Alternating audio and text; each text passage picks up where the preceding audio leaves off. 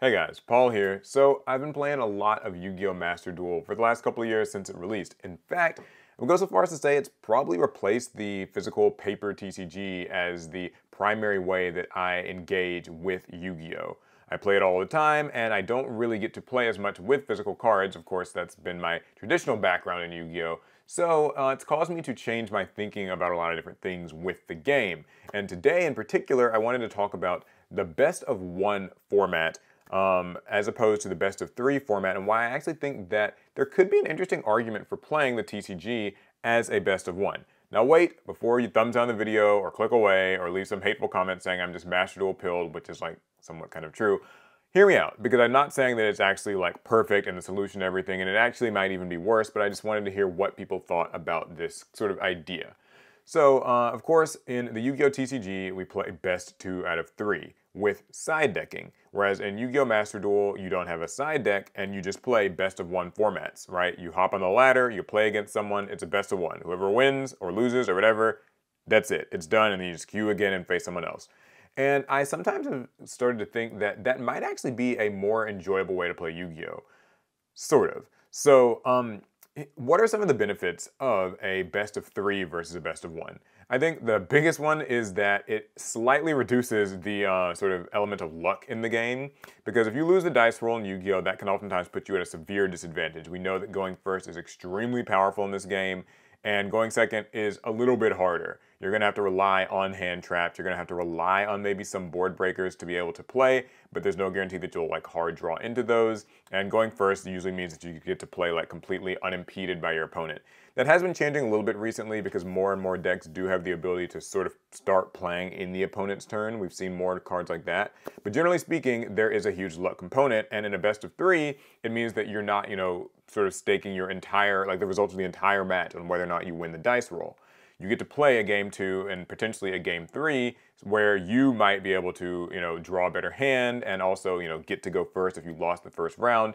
And there's also the side deck, which is obviously a really, really big thing. So after seeing what strategy your opponent plays, you can side deck in counterplay against them. They play lots of traps, you side in spell and trap removal. They play high combo, you side in more of your debilitating hand traps, or perhaps board breakers if you know that you're going to have to go second in like a game 3 setting.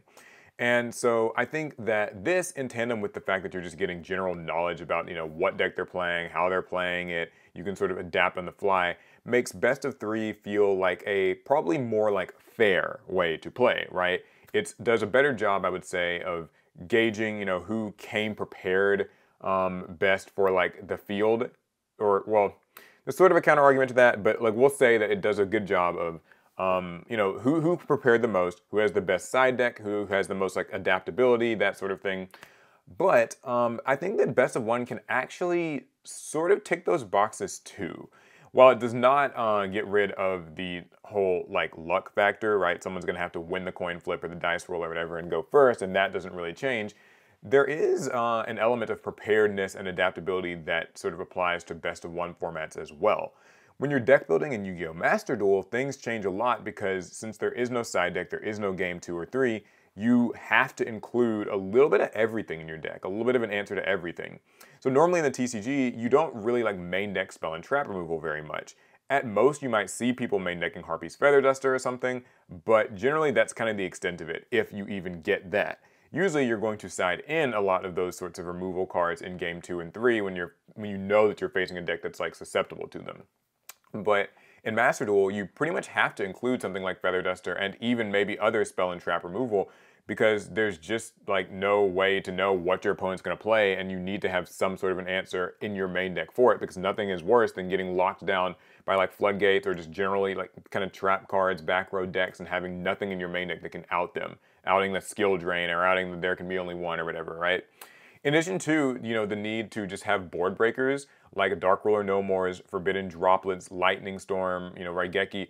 These are cards that, again, in the TCG, you don't really want to see if you're playing like a combo deck and going first. Those cards aren't combo cards, so you'd really rather side them in for when you have to go second. But in Master Duel, once again, you've got to include some amount of those cards. And then there's also kind of the accessories to the crime. Like that's where I think of like Triple Tactics Talents and Thrust, where it's these cards that kind of work well going first and going second, and can just sort of change the way that they play in either case. You know, triple tactics thrust can get you to the vital spell and trap you need to like destroy your opponent's field. I oftentimes use it to like, you know, get Raigeki or Harpy's Feather Duster in a troublesome matchup. And of course, we all know about triple tactics talent and how strong that is. There's even more of a need to main deck things like Kaijus and Lava Golems. Because again, you never know if you're going to face, you know, Ex-Pirelli Noir or some other, you know, untargetable, just uninteractable boss monster, and you need to have a way to deal with it that the TCG would let you just side deck for, but in Master Duel, you have to have that stuff, you know, brought in to begin with. So, with all that out of the way though, there are downsides to a best of one still. There's probably the biggest one being like you have to dilute your deck with these cards, which means that your deck kind of loses an element of consistency and like efficiency, right? Like I said, in the TCG, combo decks want to see combos. They want to see playable cards on the first turn so that they can play and extend. And they want to see them as often as possible and as fast and like soon as possible. And so if you have to run Kaijus and you have to, you know, main deck Dark Ruler No More and all of these other, you know, Forbidden Droplets or whatever else, yeah, that's not really something that you want to do, but it sort of helps to, I think, level the playing field somewhat in a best of one setting because everyone's kind of gotta run them. So maybe that's good, but also like maybe it's bad because then I think, well, if everyone's got to run these cards and dilute their decks, then there are also going to be more games where people just kind of brick. And bricking's no fun. Bricking can be okay if your opponent also bricks, and then you're kind of just both like swinging and hoping that something kind of pans out. So in that way, you know, maybe there's some element of fun to it, but I think that nobody really likes bricking, especially if that game is being like predicated all on a best of one. Still though, I think in maybe lore-like sense, if we're kind of talking about how the anime and things like that worked, you always played best of one in like, you know, the Yu-Gi-Oh TV show. Now, I know what you're going to say. Okay, what the fuck does the anime have to do with it? It doesn't really matter. We're playing the TCG, so who actually cares? And like, you're right, but still, there are other trading card games that actually use best of one formats, and they seem to be perfectly fine. I know Dragon Ball Super is best of one. If I'm correct, I think Cardfight Vanguard is as well. And so these are games where even if you're at like a regional or some other large-scale tournament, you are still staking, you know, the result, the outcome of an entire round on just the single best of one. Granted, these games are not, you know, one-to-one with Yu-Gi-Oh! These are games where they typically do, at least from my kind of limited knowledge of them, they seem to be a lot grindier. Games go a lot longer. They're much more about like, you know, resource management and kind of slow rolling your way to victory. Yu-Gi-Oh! Is not that kind of game. Yu-Gi-Oh! Is a type of game where you can lose in the very first turn potentially. And, you know, decks will have really long combos and kind of just try to like shut the game out right then and there on their first turn. So I don't know that having a best of one would feel very fulfilling in a tournament sense because you could feel like you just got sacked. Again, that gets back to that dice roll thing. However, I think that the element of preparation that it takes with deck building and maybe even deciding to go up to 42 cards or 44 cards in your main deck in order to fit those extra hand traps or kaijus or board breakers or whatever, there's something to be said about that. And so the main question I was thinking is, what would the TCG look like, maybe even just the current TCG, if it was played in a best of one format? Would that be a good or a bad thing?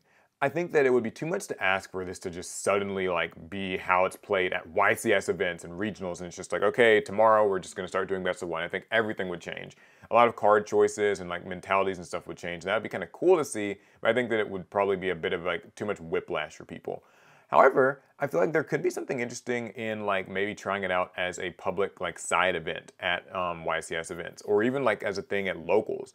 It would certainly cut down on time issues, at least that's assuming that we get the same amount of time per round. But like, yeah, that's one thing, or maybe even the round timer could go down and regionals could end faster. That's like maybe a small logistic benefit. I don't know. It's just something that I've kind of had on my mind. I know other games manage to do it, and I know that actually even in the Yu-Gi-Oh! OCG, it's much more common that games are played in a best of one format as opposed to a best of three format. So, you know, there is that. I think there's one final elephant in the room here that needs to be talked about, and that's probably the existence of Max C. So I think that Max C in Master Duel, I've given my thoughts on this card before, and that I think that it is annoying, but like not actually my least favorite part about playing Master Duel. However, I think if the TCG did have a best of one format, the absence of Max C would probably make it at least a little bit more enjoyable. Max C is a little too polarizing, I feel, for, you know, a best of one game. I think that in a best of three, it's still obviously very annoying, and I'm not like saying, okay, bring back Max C. That's not what I mean. But it's just that like in a best of one, it can swing games so fast, and it kind of turns into that whole Master Duel mini game with like Max C and Ash and Called By and Crossout and all that stuff. So I do think that like in a best of one format, a card like Max C probably doesn't need to be around.